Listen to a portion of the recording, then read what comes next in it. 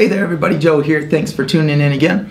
So this week on my Leviathan painting, I was working mostly on the water. I feel like I'm always developing my technique for water more and more because I never feel like I've reached mastery. You know, I'm always looking for a better way to do it. I was putting these more spiky waves in the picture because I wanted to feel like the water's really getting churned up, and I didn't like the look of the more level water. I used a little bit different technique than what I've done in a lot of other paintings. I was using a wet on wet technique, so I'm putting the base coat of the real dark, almost blackish blue on there. And I did that color with these colors here. This is black, magenta, and blue, like a phthalo blue. Sherwin-Williams paint, that's what I like to use on my bigger paintings, my murals, is this acrylic wall paint. It moves around real quick, allows me to work faster.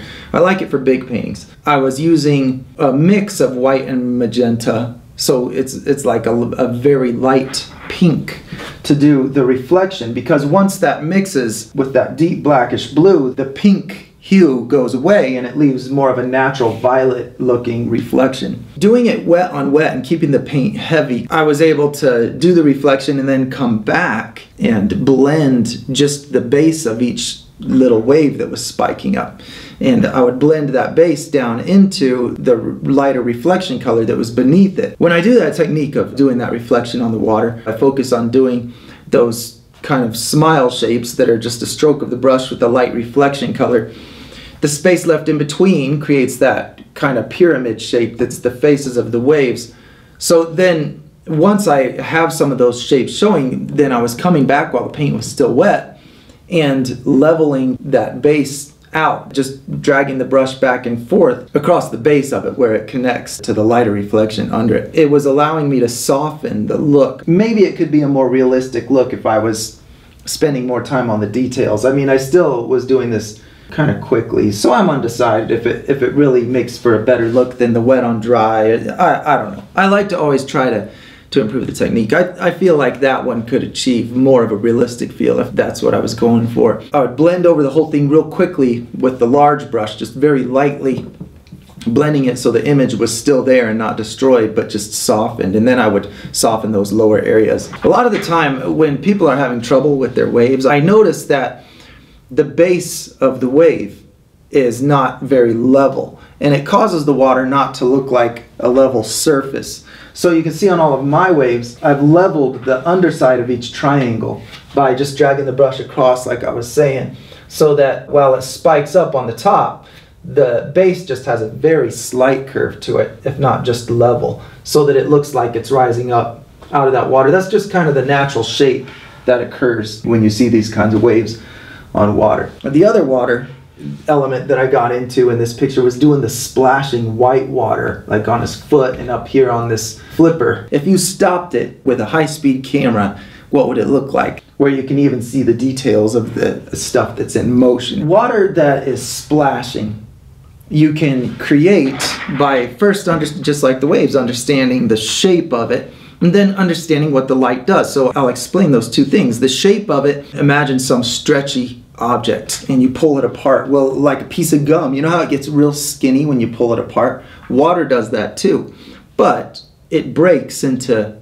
two pieces before it stretches out into a long strand. It's easy to explain that shape on the whiteboard. When you put one substance in another substance, like water and air or air and water, it doesn't come from far away and collect. It scatters apart, you know. Things tend toward disorder. So we have water pulling apart, which makes for flatter, skinnier shapes. That's my point in saying all that. So, you know, maybe you have a few that aren't long and skinny like that. Maybe they pull out and are starting to move to that shape, but are not quite there yet. Others, you know, they get real long and skinny and just have maybe just barely a little bit of a round kind of ball shape on the end. And then the piece that broke off will usually be out here somewhere.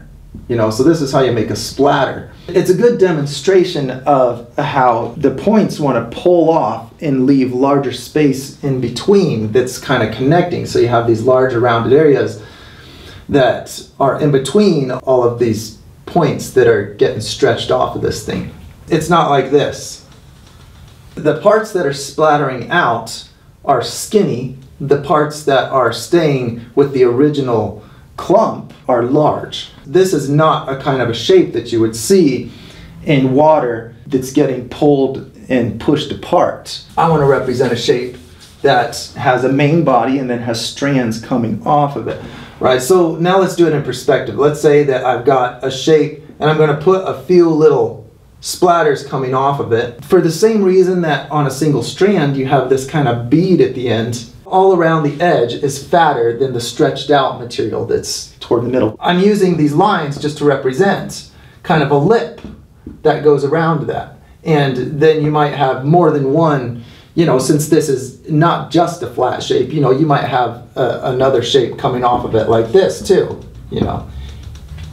And then have more of a complex three-dimensional shape, but the same kind of pattern where this is a large shape that's curving in toward the main body. This is a small shape that's making a strand coming off of the main body. Then I can make all these splashing little beads. So if you can kind of get this pattern in your mind as you're creating little splashing water pieces, even if you don't want to go to the great lengths that I try to do to individually make those kinds of shapes, then you might still benefit from just kind of understanding the way that moves, because when you're making white water like this right here that's tumbling over next to this big fin, it helps me to have more of a three-dimensional understanding of the shape. I know that there's going to be a lot of round beads that are out on the end of that splashing water, you know, because of the nature of the movement, where strands stretch away from the main body, and then for whatever reason, the surface tension perhaps, there's more water collected on the very ends of those pulling strands that are coming off of that main body. So I'd have more of my round colored beads that are going to capture more reflection. And that's where it's really going to make a difference in my painting. So on my painting, I have something like this, where the white water is tumbling over this way, and this is my wave here. And so you can see that I have all of these little beads of water. So the way I color that is by putting the brightest white on the underside of every rounded edge, every bead or every edge of one of those shapes like I drew. You know, on rather just a bead of water, this is going to be the bright spot, because that's where the most light is reflected. If you were under a swimming pool and you're looking up at the surface, you see something that looks almost metallic on that surface because that surface is so reflective. So there's more reflection bouncing off of the air than there is bouncing off of the water. If you were looking at it from the air perspective, you would not see quite as much reflection. So you end up with a lot of reflection on that underside. And the reason that's helpful is because when I'm making a water-like shape, all of this edge here is where my white's going to go, this underside, because the light is coming and bouncing off of the air, and that's the part that shows the most reflection. So on all of my water in my painting, I put the white not on the top side where the light is hitting, but on the underside of the water, which is the top side of the air. But you know, it's the same reason that on my wave, there's that white, it's like a big tube-shaped bubble underneath the wave. It's for the same reason. Okay, so understanding that, well, since it reflects the light on the underside, well, then you can expect it to reflect the ground and usually darker colors on the top side. So I can just use that as kind of a cheat code, for lack of a better description, even if it's not accurate to the exact environment or exactly what would happen. It makes for some believable looking water when I do that. So on all my little splashes coming off of his foot and all of these, it was really hard to do the dark line on the top side. You can see that a little bit on the splashing from the foot, but not so much up here because I have a really dark background already, so you don't see a lot of the dark on the top. But it's a cool effect when you're able to show both of those things. If nothing else, I like it just for the challenge of imagining something in motion and trying to illustrate the way it looks as it's moving apart. All right, enough of that. Let's look at some comments from last week.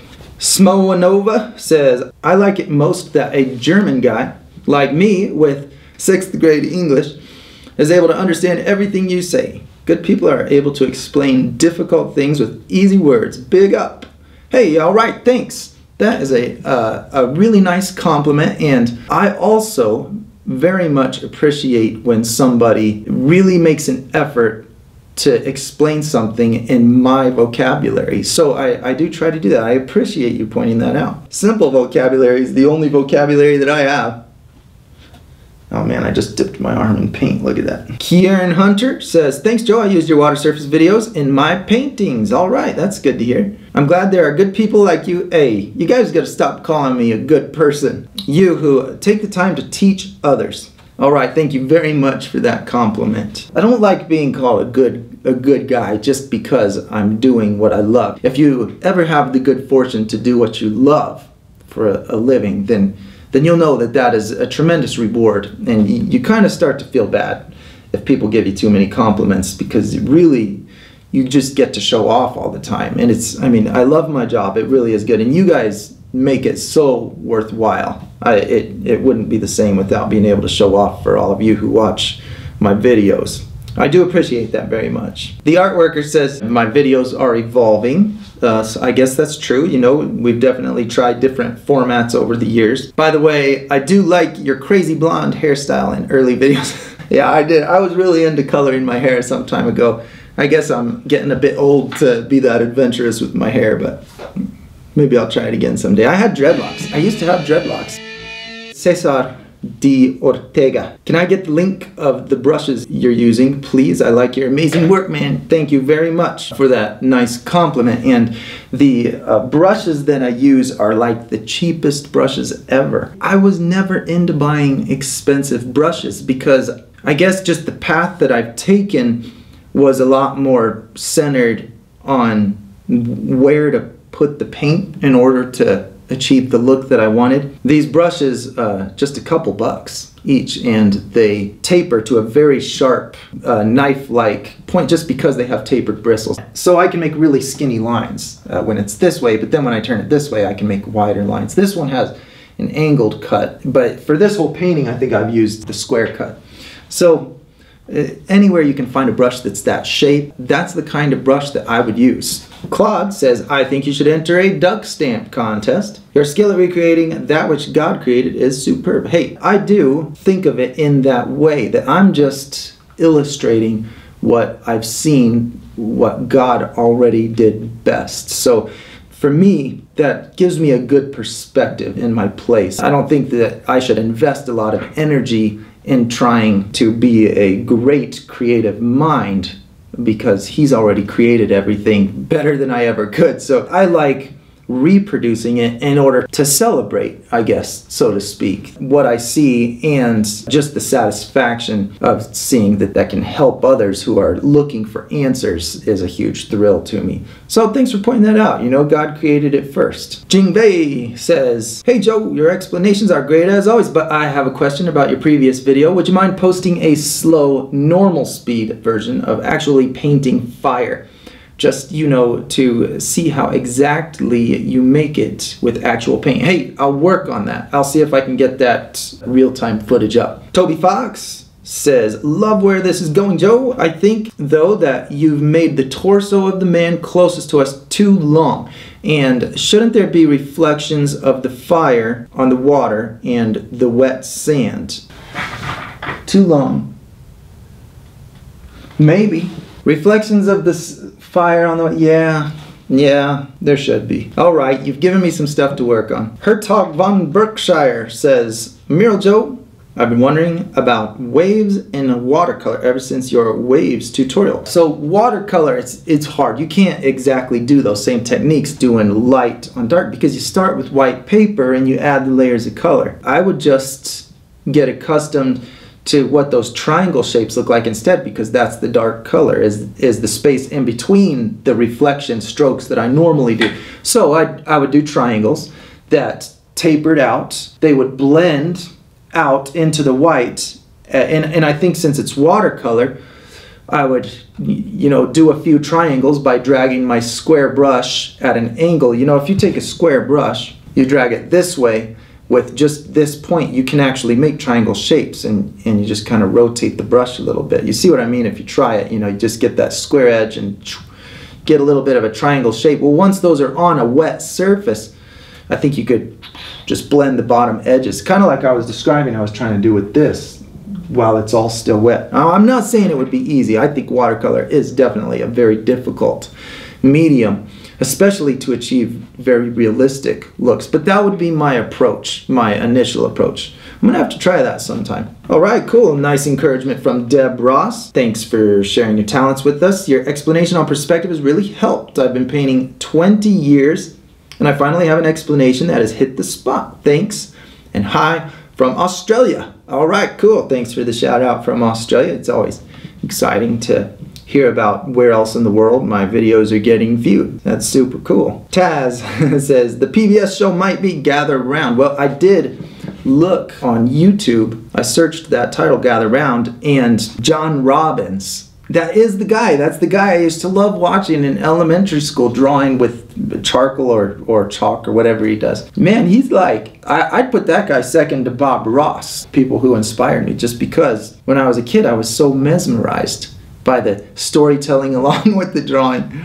It was really cool. So, hey, thanks for that. I want to thank you again for watching, and if you want to pledge $1 a month on Patreon, it's a big help to us making the free videos on YouTube. We put a free video once a month there on Patreon just to say thank you. Also, my site, learn.muraljoe.com, is where you can purchase videos that I've made that are a little more lengthy and more extensive explanations, how to paint a landscape, how to paint a beach wave. There's different things on there. You can check that out if you're interested, and I appreciate you guys tuning in. We'll see you next time.